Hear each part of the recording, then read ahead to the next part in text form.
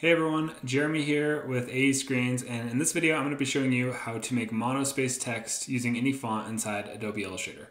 I have a similar video showing you how to do this in After Effects, and the technique is pretty much the same, but here's how to do it in Illustrator. So I've got this text here, it's not a monospaced font. You can look at the second line and see that the characters do not line up with the characters on the top line. So I'm going to move this down, and instead of using the type tool, I'm actually going to use the vertical type tool. Now I'll just start typing, and that's going to make the text go down vertically.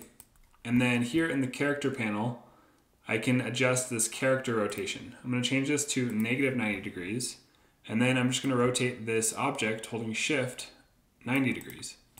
And so just like that, the text is monospace. And now I can add another line, and now you can see that these characters are lining up with the top line. And in Illustrator, everything seems to be working perfect for me as far as spacing and everything.